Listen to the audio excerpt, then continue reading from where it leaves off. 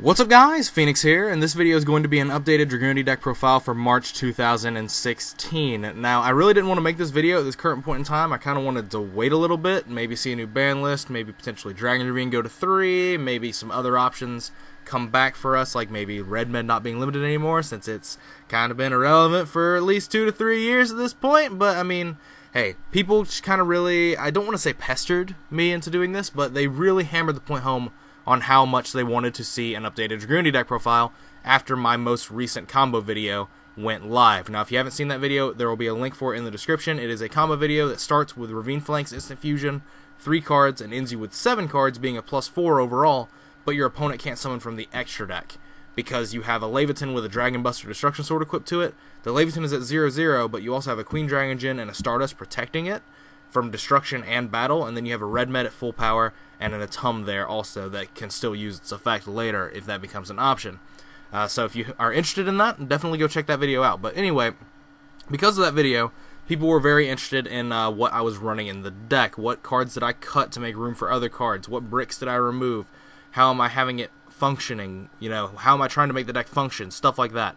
And ultimately, the answer to that question is I just did the same thing I try to do with any other deck that's not exactly meta-defining, and that is just to optimize it as much as I can, play only cards that are combo cards or cards that don't allow your opponent to play in certain situations, stuff like that. And that's kind of what I've done with this deck as well. Any card in here that's not an engine or combo card is a card that prevents your opponent from playing, because this deck isn't one of those that can just outlast your opponents anymore. Pay no attention to the side deck, because I do not build side decks for decks unless I'm either A, testing them extensively, or B, planning on playing them in a deck, at an event, not a deck. But both A and B are not something that I'm considering with this deck at this point. I'm not planning on playing this at any events in the future, and I'm also not testing it extensively because that kind of ruins the fun and the charm of why I like it as my favorite deck. But anyway, deck list is what I would consider to be pretty standard, but that's coming from my mindset. Triple Ducks, which, you know, is obviously standard. 1 Blackwing Zephyros the Elite, 2 copies of Garuda the Wind Spirit. You play 2 of this because there are certain points where you can search 2 of them mid-combo, depending on which combo you're doing. But also you could just start with 1 and still have the ability to search another one mid-combo that allows you to do certain other things. And that's not an amount of flexibility that you get with something like Mistletoe. But there are 2 Mistletons because Mistletoe is still very good, and it's still probably my favorite card in the main deck, actually, outside of Red Med. But 1 copy of Leviathan. We're back to the Leviathan train again, making new combos with it, making new things happen, trying to lock your opponent out of the extra deck, and also you can just kill your opponents with Trident Dragon. This was definitely more important when Damage Juggler was still legal, because you could, make Trident Dragon, it'd have 3 attacks, and then you could have another, potential 4 attacks on board. But still, Trident Dragon putting out massive amounts of damage is still something that is very much an option. But 1 copy of Darkness Metal Dragon, and then 3 copies of Phalanx, 1 Mist Valley Baby Rock, and 1 Dragon Buster Destruction Sword as the tuners for the deck. You have access to both of these cards, as well as the Garudas and the Zephyros, off of the Gaedirg, as per usual. And this card serves no other purpose in the deck other than to be equipped with Leviathan and prevent your opponent from summoning from the extra deck at any given point in the game. And the fact that Leviathan can recycle itself via, Red Med bringing it back, or it can just recycle itself with its own effect via, possibly doing things with, Divine Lance, things of ducks and stuff like that. This card is constantly going to be able to re-equip itself if it's still in grave, and thus allow you to keep locking your opponent out of extra deck strats for the foreseeable future of any game that you're playing. But anyway, for spells, double Dragon Ravine, triple Chicken Game, triple Terraforming, triple Divine Lance, 2 cards of Consonance, 1 Foolish Burial, and 1 Soul Charge, triple Instant Fusion, and triple Upstart Goblin. Like I said, literally no nonsense. Every single card in this main deck is either a card that prevents you from playing, or a card that digs you further into your deck or contributes to a combo, i.e. Terraformings, Chicken Games, Upstart Goblins, cards of Consonances. All these cards are meant to just draw you into your combo pieces, and then your combo pieces, triple Instant Fusion, triple Spirit Destiny, or Divine Lance rather, triple double Dragon Ravine. I wish I could say triple Dragon Ravine, goddamn.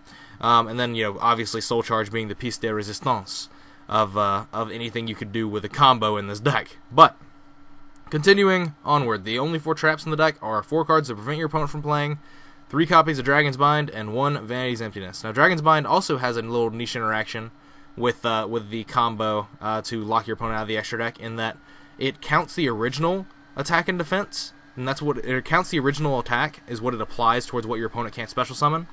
But when you do your combo, you leave Leviathan at 0/0, and all you need to activate this card is a card that is a dragon type monster that has 2500 or less attack and defense. So this meets that requirement if it's at 0/0 with Dragon Buster equipped, or anything equipped for that matter. And you can flip this as an additional piece of that combo, and then it further locks your opponent out of cards that they can special summon. Because now no longer can they not special summon from the extra deck, they can now also no longer special summon anything that is less than 2600, because it will apply Leviathan's original attack even though it's at 0/0. Something to consider. But anyway, extra deck, 1 Norden and 1 Mavelus. Occasionally Mavelus does come up to get your combos started with instant fusion if you don't have Dux Phalanx in those combinations of cards that are live, stuff like that. 1 Queen Dragon Djinn, 2 copies of Atum, because you do need 2 now. Every time you do any sort of first turn Leviathan combo, you always need double Atum, because you have to use 1 Atum to summon Red Med, then you banish that Atum off Red Med summoning stuff back, and then you make another Atum to summon the Leviathan out of the deck. It's just very simple, very standard. 1 Photon Strike Bouncer and 1 Ptolemy M7. This is just standard recovery nonsense. But then Strike Bouncer as well is that any deck that the first turn Leviathan combo is bad against, that you are aware that you're playing against, like say you're playing against Monarchs or Cosmo or something like that doesn't use their extra deck, or maybe doesn't even have one. Anytime you are playing against one of those decks, the Leviathan combo, instead of making the second Atum, can literally just make Strike Bouncer and end there. And end with Stardust, Strike Bouncer, Queen Dragon Djinn, and Red Med. So that's just gives you a little bit of leeway and a little bit of flexibility in your combo string. That is something that other combos haven't really provided in terms of things like the Rafflesia combo and whatnot. But anyway, for synchros, triple Vajrayana, 1 Gatorg, 1 Stardust Spark Dragon, 1 Stardust Dragon, 1 Scrap Dragon, and 1 Trident Dragon are all the synchros. Literally every single one of these synchros is a dragon. It's able to be brought back with Red Med, thus turning Scrap Dragon into a floater, stuff like that. If you are playing games where you're trying to outlast your opponent, then you can definitely just use Red Med to keep bringing back Scrap Dragon, doing those sorts of things. Everything is kind of designed to float.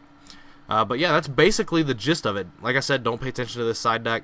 Anti-spells are definitely not something I would consider siding in this deck, unless you were in a format where you knew that you were going to go first every single time. But Imperial Iron Walls, yes, definitely. These, kind of not sure about. Just overall-ish, basically.